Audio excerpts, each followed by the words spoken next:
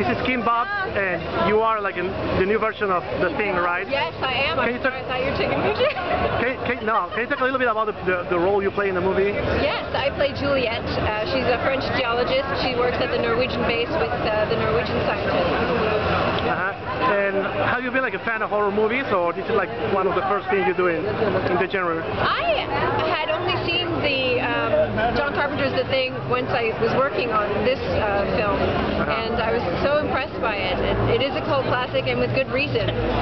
So there's a lot of people like expecting this new movie. I mean, there's probably like a big responsibility in this one, you know, because the first one was really like beloved by horror fans. Absolutely.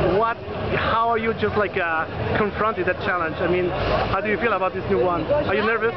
Well, you know what? I feel like fans are really going to be very satisfied and very happy because so much care was taken, and we had so much respect for Carpenter's version, and that's why we didn't want to do a remake. We wanted to do a prequel.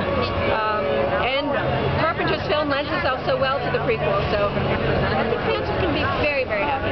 When is the movie going to be released? October 14th. And what's next for you? Are you still like doing anything in horror, or you're just something very different. I have a film called On the Road, which is based on Jack Kerouac's book On the Road. Wow, yeah, you're on the road in that movie. Yes, that's coming out in 2012. Okay, thank you very much.